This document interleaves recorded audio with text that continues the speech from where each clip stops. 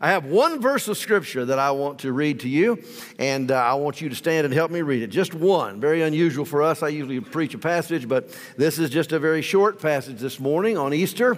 They're going to put it up on the screen. It is Romans chapter 6 and verse number 4. Just one verse. And let's read it together. If you're someone who comes all the time, you know what we do. If you're here for the first time, this is for you too. Just as it's written, let's read it together beginning right now. Therefore, we were buried with him through baptism into death, that just as Christ was raised from the dead by the glory of the Father, even so we also should walk in newness of life. Would you bow your heads for prayer? Father, today we thank you.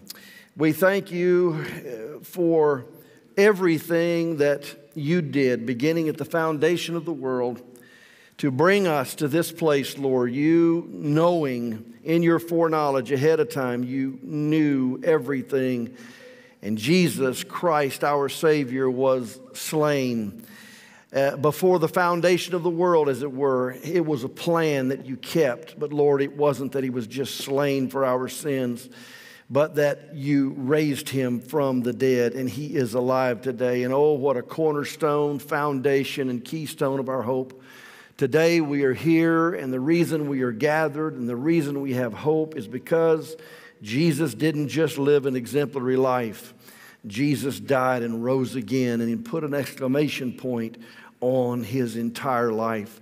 Thank you, Father, for the resurrection. Thank you, Jesus, for the sacrifice. And help us today as we honor you and as we inform others concerning this most validated truth of the resurrection of Jesus. In Jesus' name we pray. Amen. Would you be seated? So, welcome to Grace. Welcome to Easter morning gathering. Without doubt, I'm sure that this is the highest attendance in the church the world over every year at Easter. It's because it's so very significant. I know that's been the case here at Grace Church from the beginning since 1979. We assemble, we gather, we convene a meeting every Easter. In fact, we do more than that. We gather, we assemble, we convene a meeting every single Sunday for the very same reason, because we meet in recognition that he is alive. And we're happy everyone is here on this special day, but we would like you to know that we gather like clockwork every week, and you're invited. Someone might be thinking, Pastor Phil, you're overworking the word gathering. Well, I'm going to really hammer that one this morning, the gather, and I'm going to talk about why we gather, and we're going to continue to do it. Why do we gather? Why the congregation? Why the regular assembly of people at churches on Sundays all around the world? Why does it happen? Why hasn't it died out? I mean, this has been going on for 2,000 years. Why doesn't it seem to be waning? Well, I assure you that it will never die out completely. Now, there may be all kinds of opposition. It may have to hide in basements, in caves, in forests, and it may have to do everything it can to avoid persecutions. But it will never die out, because Jesus himself promised, speaking to Peter in Matthew 16:18, I say to you that you are Peter, and on this rock I will build my church, and the gates of hell will not prevail, or stop it in any way. You know, John the Baptist had a following. He had disciples, and there were many of them. But when he died, his following died out, and those that were followers of John, mostly followed Christ, and it should have been that way. John had a gruesome death, being beheaded, and his head, because of the behest and the request of Herodias, King Herod's wife, his head was removed from his body and brought in on a platter. I can imagine the mourning and the sorrow among his disciples that accompanied that horrible event. Matthew 14:12 tells about the end of the matter. His disciples came and took the body away, and they buried it, and they went and told Jesus. And that's the last we hear of the death of John the Baptist. No one is gathering today in the name of John the Baptist to remember his death. There were many, many great funerals and observations of great lives recorded in the Scripture, like Sarah and Abraham and Rachel and Jacob and Joseph and many more. Jacob's, perhaps, was the most noteworthy because it lasted up to 40 days. But no one is gathering today regularly to commemorate or celebrate neither their lives nor their deaths. And we can mention other figures from world history. We can talk about czars and dictators and military leaders, presidents, great scientists, great inventors, and great philanthropists. Whomever you want to name, they all have one thing in common. Their life and their death are well documented, footnoted, and not celebrated regularly. I know somebody's going to mention people like Muhammad, Confucius, Joseph Smith, or Charles Taze Russell. They began false religions, but I have a question. Tell me, when do they gather to remember and commemorate their life, birth, and so on? They don't. Their religions go on, false though they be. They don't celebrate their founder. We could talk about all kinds of gatherings, and there are many, many in the world today. In fact, one of the big ones that's competition, it seems, in America are sporting activities, and they bring great crowds together. There's political rallies. There's concerts, of course, that draw incredible crowds of people. They do that for a while. They can't do it in the same place continuously. I wouldn't know who this is, to be honest with you, were it not for NFL football and for the Super Bowl. But I have heard that masses of people go and listen to Taylor Swift sing. Okay, I have a question for you. Do you think Taylor Swift could draw a crowd in the very same venue 52 weeks a year, year after year, and carry on for decades and decades? 100 years, 2,000 years? Of course not. Nobody can. But do you know what's happening world over today? People are gathered just like this all over the world because something happened outside Jerusalem at about 33 AD that we're just never going to forget and get over. A man who was crucified, who claimed to be God, was put in a tomb, and after 3 days, he came out of the tomb, and he's alive. And that changes everything. Okay, where are we going? I want to make a statement that clarifies why we gather not just once a year, but every Sunday, every year we gather. Because it was predicted by Old Testament prophets and by Jesus himself that Jesus would die for our sins, according to the Scripture, but that he would not stay dead. We gather because the good news of the gospel, especially because Jesus rose from the dead just as he said he would, the resurrection of Jesus Christ changed everything, and we cannot talk about it enough. When we get it told well to one generation, we start all over and we tell it to the next. Let me give you a few thoughts this morning to encourage your heart and perhaps draw you to the cross of Christ and to the empty tomb.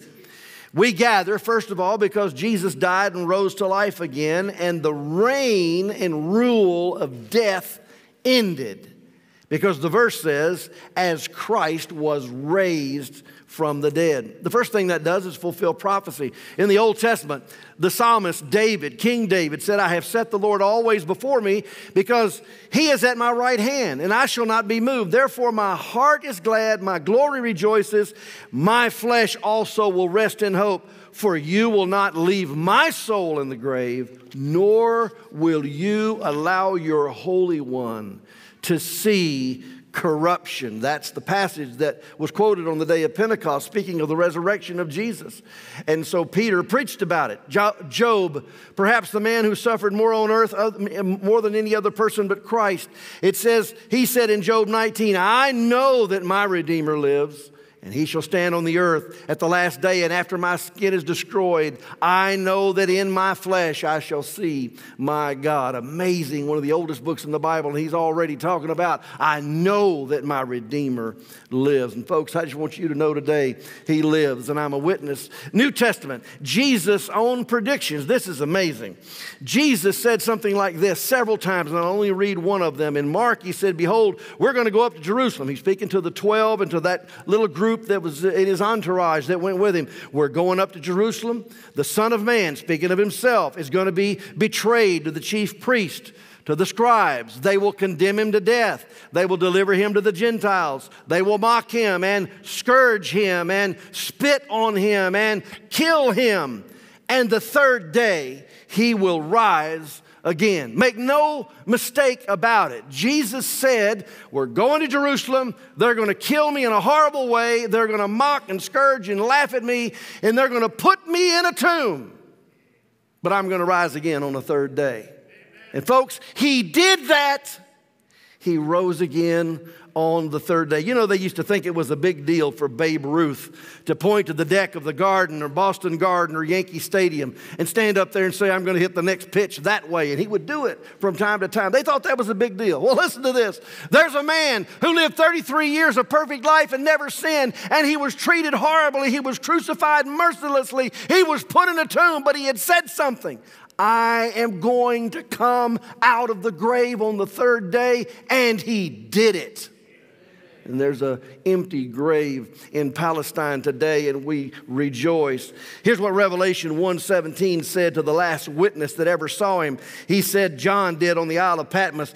Jesus said, look, don't be afraid. I know you're all afraid of the things that are happening in the world, but don't be afraid. I'm the first and the last. I am he who lives and was dead, and behold, I am alive forevermore. And I have the keys of hell and of death. And Jesus has the keys. He's the door. He's the way. He's the truth. Wonderfully, the Bible says in Hebrews chapter 2, verse 14, it says that that which held us in fear all of our days, he eliminated. What was it?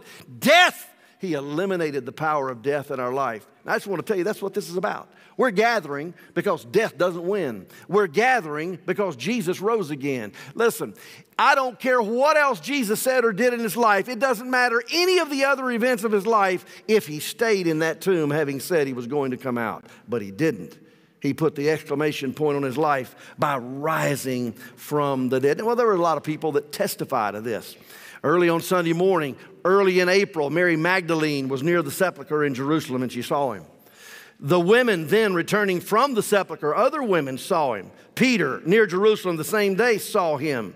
2 disciples going to Emmaus that day saw him. That evening at Jerusalem, all of the apostles were present except Thomas. The 11 saw him, and then or the 10, and then Sunday evening, that same day at Jerusalem, all of the apostles were present, but especially to Thomas, he showed himself. Toward the end of the month, 7 disciples went fishing on the Sea of Galilee, and Jesus showed himself to them. Then 11 disciples were on a mountain in Galilee, and he showed himself to them. Over 500 disciples at once, perhaps congregating on Mount Tabor. 500 people saw him alive. The nail prints in his hand, the scars in his feet. Let me ask you a question. How many witnesses does it take to establish the fact that Jesus rose from the dead? But it's not done yet. James, his own brother, who was not a believer until this point, saw him. In 1 Corinthians 15:7 said he did. The apostles and probably others during 40 days prior to his ascension, they saw him. At the Mount of Olives near Bethany at his ascension, they saw him. After his ascension, he appeared to Stephen the martyr, and he stood up for him as he was being stoned. To Saul, he appeared on the road to Damascus. And then last of all, as I said a moment ago, he appeared to John on the Isle of Patmos. How do we know he's alive? Well, there's an empty grave, and then second of all, there are tons of witnesses. He's alive. Now, I've got another witness for you, and I wonder if you have the witness today. The Bible says, those who have the Spirit of God are the children of God. And I just wonder, is there an internal witness in your life? You have received Jesus as your Savior. You're a believer in him. And on the inside of you, there is a witness that says this is true. How many of you are believers and the witness of the Spirit says, yes, this is true. He's alive. Would you raise your hand? Amen. He is alive. The growth of the gospel proclamation throughout his church announces that he is alive. From the day of Pentecost through the first century, the church grew from a handful in the upper room to reaching, as Colossians 1:6 says, to the whole known world of that time. And then from the first century and through many pogroms and many persecutions and many doctrinal trials, the gospel has gone around the globe. Yes, there are places today where political or religious regimes fight the gospel and they try to keep it out. But I want you to know something.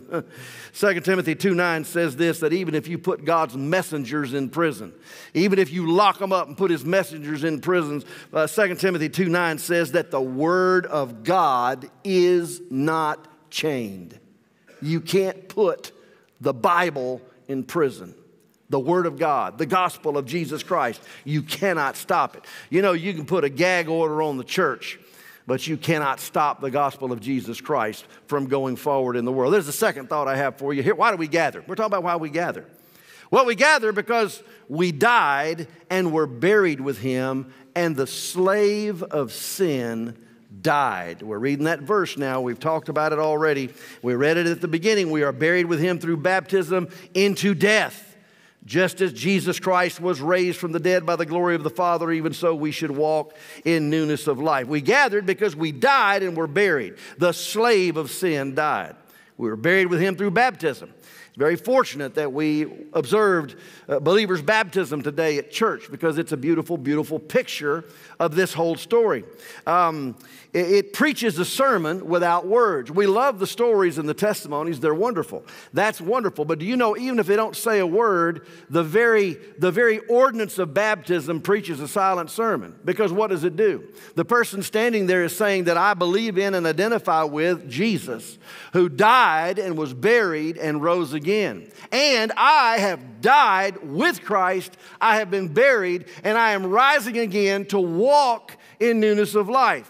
And so the very baptism that we always do shows this story. And by the way, that is why we insist on doing baptism the Bible way here at Grace Church, by immersion. Because you can't in a teacup and by sprinkling, you just can't show the death and the burial and the resurrection of Christ, which is what immersion does. And so we gather because we died and were buried. You see, we were already dead. We were dead while we were alive. We were born dead in sin. You say, well, that doesn't make sense. We're born, but we come to life. No, you come alive physically, but you're born with a dead spirit from the moment that you were born. Romans 5 says in verse 12, through one man, Adam, sin came into the world, and death through sin. And therefore, death spread and is a contagion for all men, because all sinned. We were spiritually dead, and we had no relationship to God, no life at all. Ephesians 2:1 says we were dead in our trespasses. That is, we go too far. Our sins, we miss the mark. We are sinners, and we are dead in that situation. We couldn't even hear anything God's trying to say to us until he gave us the ability to hear it, because we're dead. Then we were crucified and buried with him. We're dead.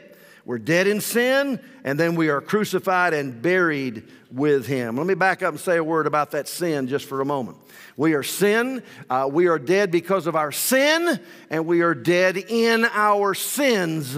You say, well, isn't that the same thing? No, there is an original sin that is dealt to every single person because we were born into the human race, and we inherited it from our earthly father Adam and from his wife Eve. They sinned, and it's a contagion that has rampaged humanity ever since then. We inherited the sin nature, and therefore we are sinners at the root. But that sin at the root always bears fruit. And because of that, we also are full of sins.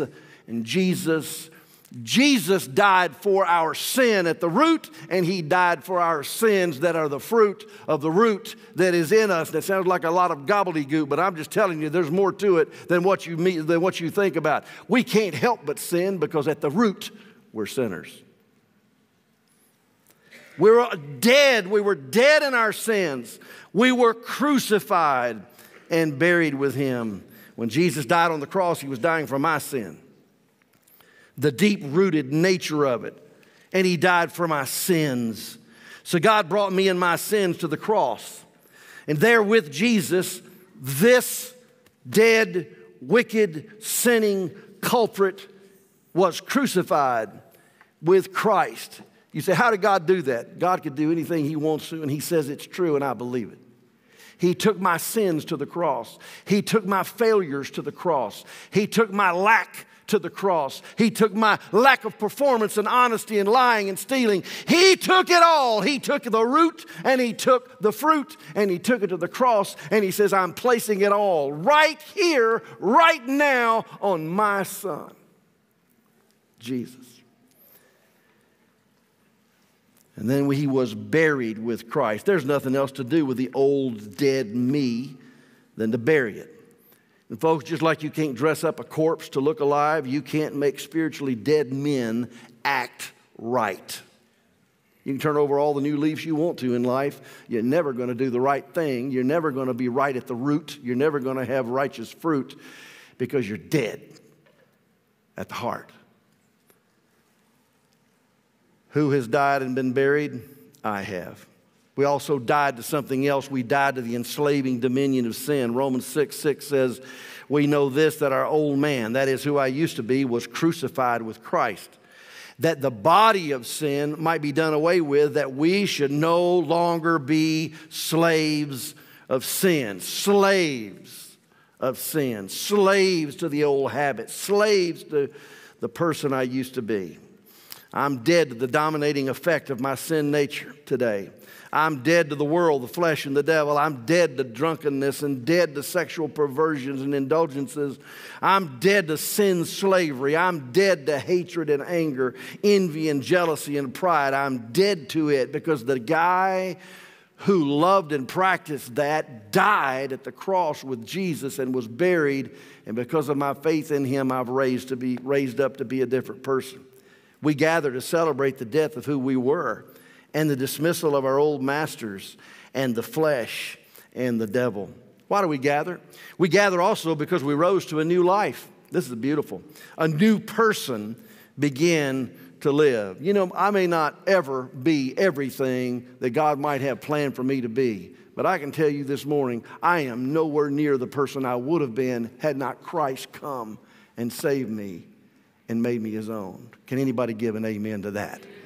Oh, it's so important. We gather because we rose to a new life and a new person began to live. We should walk in newness of life. Look at that. There's a reason that we say that when we baptize someone. We are buried with him in baptism, in the likeness of his death, and we are raised to walk in newness of life, in the likeness of his resurrection. What are we doing? Well, we're living free of our obligation to our old master and our old nature. We don't have to let sin or the sinful master rule in our mortal body anymore. But we can present ourselves to God, being alive from the dead, and our members, that is, all of there is to us, as instruments of righteousness to God. Why? Because sin will not have dominion over you, because we are under new management. There's a lot of bullying goes on at the schools today. I hear about it all the time. You hear about it, the bully, the bully, the bully, the bully. I just want you to know there's never been a bigger bully than the world, the flesh, and the devil in your life. Pushed you around your whole life. I just want you to know when you are crucified with Christ, buried with him in the baptism of his death, and you are raised to walk in newness of life, the bully can't bully you anymore. You're not obligated. When the devil comes after you and tries to make you, tempt you, you don't have to yield. You have the ability to say no. Draw near to God. He'll draw near to you. Resist the devil and he will flee from you. Oh, it's so important. We're living free from the obligation to our old master. We're living free from our old habits. And the old habits that kept calling to us, no matter what they were, they're just toothless tigers. Romans 6 says in the same passage, we're told to consider ourselves, reckon ourselves, or consider it to be so. Ourselves dead to the call of sinful habits, but alive in Christ Jesus. You know, you can push a corpse around. You can even push a person around who doesn't take a stand. But folks, we have come alive, and we do not have to let sin and habits push us around anymore. I'm seeing Sean. Sean, you had a son, got baptized this morning, and it was because of your changed life that your son saw it, and he gave testimony that he believed it because of the change in you. I have a question. Are you letting the old life push you around, or has God given you the ability to say no? Say no. You're a different person than you were before. You see, this is evidence. It's evidence that God puts to death the old person, raises us up to be new people, and we can live new lives because we have come alive. Then I got one more thing to say to you, and we're done. We gather because we will rise again ourselves, literally. Jesus is alive, and Jesus is coming. It says, we also shall be in the likeness of his resurrection. Folks, because he lives, we will live. Now, if we died with Christ, we believe that we also shall live with him, Romans 6:8. And then 2 Timothy 2:11, it's a faithful saying, for if we died with him, we shall also live with him. And then right from the lips of Jesus, from his own lips, John 14, because I live, you will live also. The old song, I guess it's a Gaither song, because he lives, I can face tomorrow. How biblical and how full of truth. He lives so we can live. And then because he rose, We will rise from the dead. I am just about worn out on funerals. The last few years, I was just looking back when I first came back from Peru back in 2001, 2, 3, 4. I might have 2 funerals in a year, 3 funerals on another year, but in the years 2019, 2020, 2022, 2023, and even this year already, it's multiple. One year I had 11 funerals, and I'm not the only one doing funerals. It's not that I don't want to be there to comfort, that I don't want to be there to encourage, that I don't want to be there to say the right thing, to weep with and mourn with those people that have lost somebody. That's not the point. The point is there's just not anything nice about death. I hear people say all the time, well, you know, death is just part of life. Poppycock. Death has nothing to do with life. Death is a consequence of sin. Do you want to say that's what we want? No. The Bible says that Jesus came into the world that we might have what? Life. He wants to give us abundant life while we're living and for eternity. He's all about life. He's not a death dealer. He's a life giver. And Jesus rose from the dead. And because he lives, we will rise. But now Christ is risen from the dead and has become the first fruits. That is the first taste of a great harvest to those who have fallen asleep or died. And because he promised to return, we will go with him. You know, Jesus is a promise keeper if there ever was one. He promised that he was going to rise again on the 3rd day, and because he was able to keep that promise, then there's no other promise I can imagine that he wouldn't be able to keep. 1 Corinthians 15, I want to reveal to you a wonderful secret. We will not all die, but we will all be transformed. It will happen in a moment, in the blink of an eye, when the last trumpet is blown. For when the trumpet sounds, those who have died will be raised to live forever. And we who are living will also be transformed. From Jesus' own lips, I go to prepare a place for you, and I will come again to receive you to myself, that where I am, you may be also. Well, folks, we keep gathering because unlike the fickle crowds that met Jesus coming from Bethany on Palm Sunday, who were all about getting what they want, when they wanted it, how they wanted it, in the time frame they wanted it, and they were crying, Hosanna and hallelujah, and blessed is he who comes in the name of the Lord. And 6 days later, they were crying, crucify him. Why? Because they didn't get what they wanted. We're not like that group. We don't want to tell God what we want. We want to accept what God wants to give. And what is it that God wants to give you? He wants to give you forgiveness of sins. He wants to wash away your sin. He wants to make you live forever. He wants to take away the dominion of sin in your life and the old master and the old ruler. He wants to eliminate them in your life so that you can live upright and do right and for your family and for your home and for his glory and for his kingdom. That's what he wants to do. He wants to give you eternal life. I'm just reporting today why we keep gathering. We keep coming together about the cross of Christ, the empty tomb, and the promise of his coming, because when Jesus rose from the dead, he broke the pattern. He proved his deity, and he guaranteed that he could keep every promise he ever made. We gather because we can't quit talking about it. We can't quit singing about it. We can't stop praising him for it, and we can never stop proclaiming the good news that he is risen. Well, I got a question for you today. There's a lot of folks here, and I know most of you. There's a lot of you that I don't know. I got a question for you. Does the resurrection of Jesus matter to you? Is this objective information, some historical folkloric thing from the lore of the past that a lot of, weak-minded, silly people who just are religious in nature, and they have to have a crutch in life, and they're just thinking about this Savior figure, and they just got to know, or is this just some historical lesson, something that people used to believe? Is it objective or is it subjective? He is your Savior. You have believed in him. You have trusted him. And I'm telling you, I'm standing up in front of you today with no goodness of my own. But I'm standing up in front of you today that I have received the goodness of Jesus Christ because I believed I was a sinner and I believed he died for me, and I asked him to do just what he promised he would, to take away my sin, to save my soul, and to give me eternal life. And he did it, and I have the witness of the Spirit that says on the inside, no matter what I do, you are mine. And he says it all the time.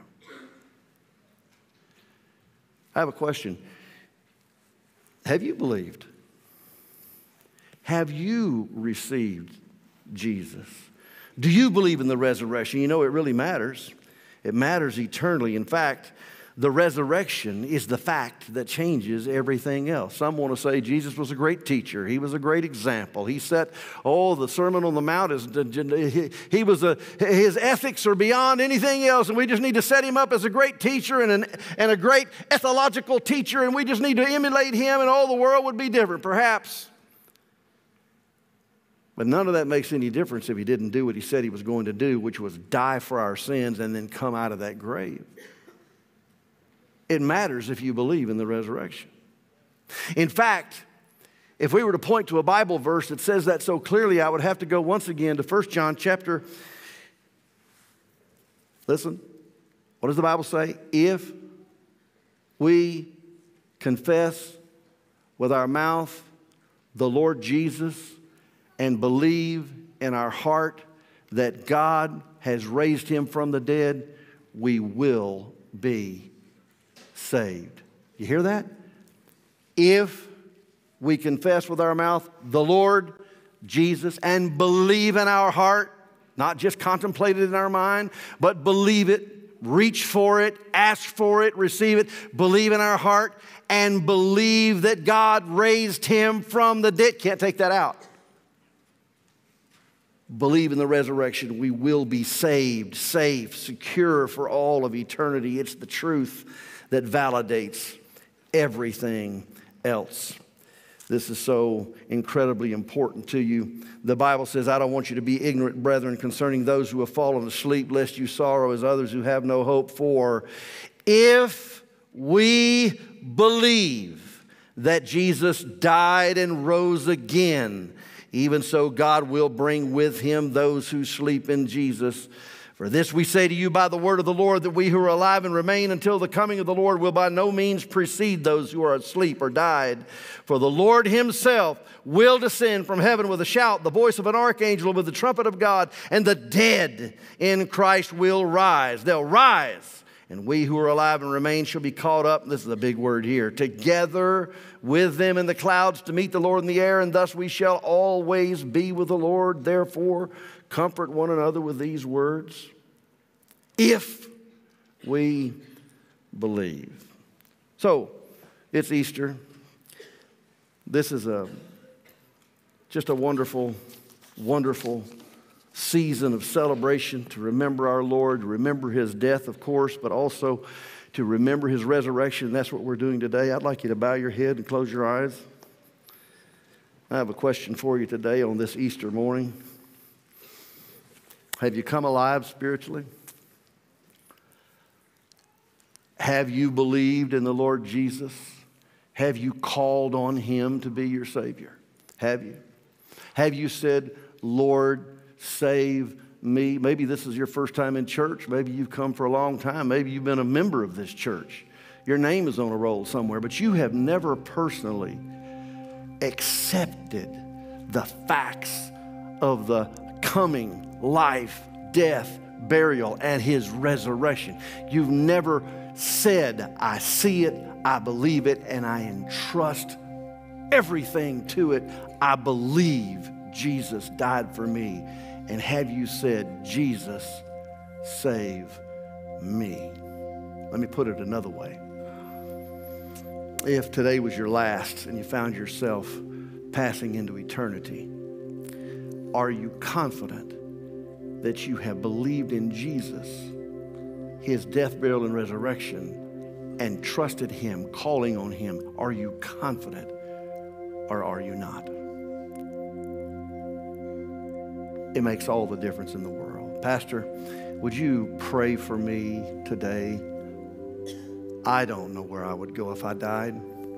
I have never personally, individually asked Jesus to save me by faith, believing that he died for me and rose again. I've never done that, but I need to do that. Would you pray for me that I would do it? Heads are bowed, eyes are closed. I'm not going to make you give a speech or do anything. I just want to pray for you. If you'd say, yes, Pastor Phil, pray for me.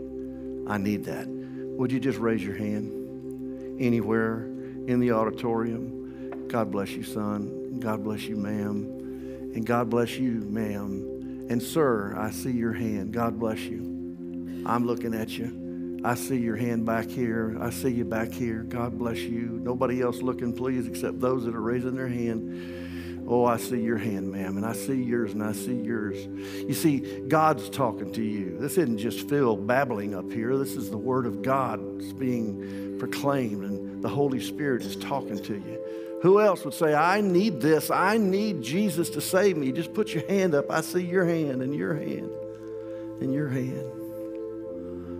Oh, my. I want to pray for you. I want to pray for you. And then after that, I want to pray with you.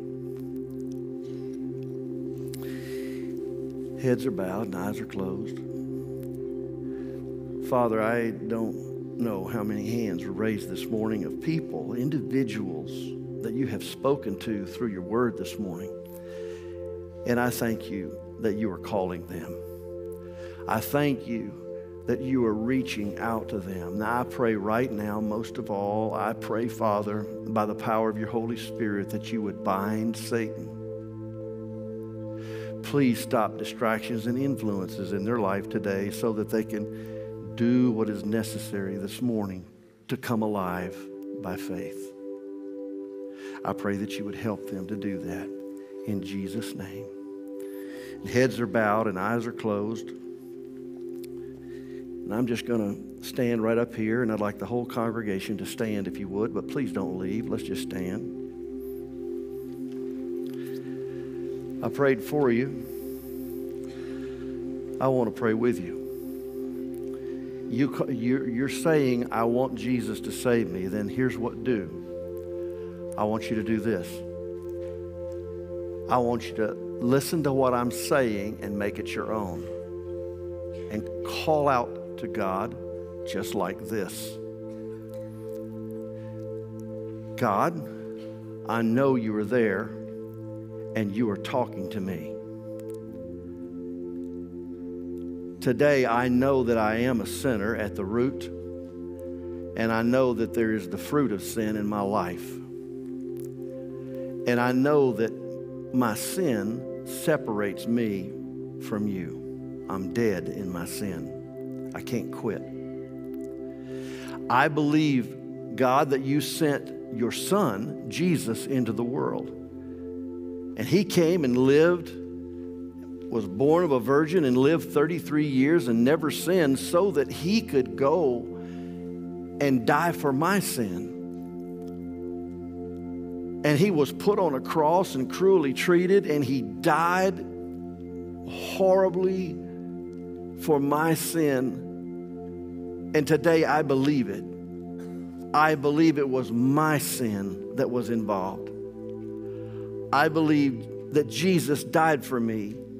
I believe he was buried in a tomb. And I believe, just like the scripture says, that after 3 days, he rose from the dead to prove that all of his promises are true. I believe. Today, I ask, admitting my sin and repenting with the intention of not letting sin rule me. Today, I ask you, Jesus, save me from my sin. Save me. I trust you.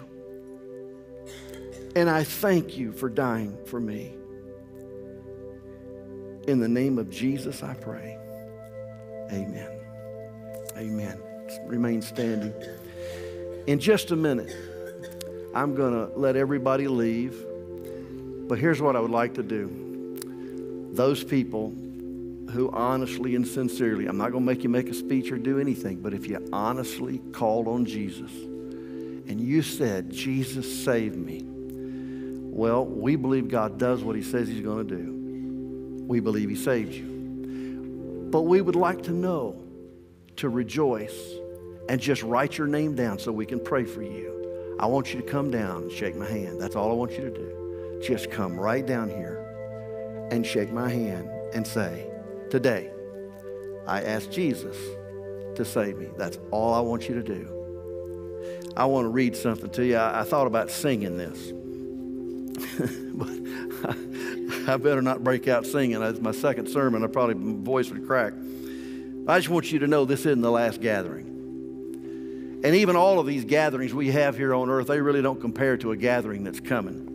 This old song says it so well. There's going to be a meeting in the air, in the sweet, sweet by and by, and I am going to meet you there, meet you in that home beyond the sky. Such singing you will hear, never heard by mortal ear. 'Twill be glorious, I do declare. And God's own Son will be the leading one at the meeting in the air. And there's going to be a meeting one day because the trumpet's going to blow and we're all going together to be in His presence. No more ability to sin, all gone, and we'll be in His presence forever in glory and in service and in love and in praise. And it'll be worth it all.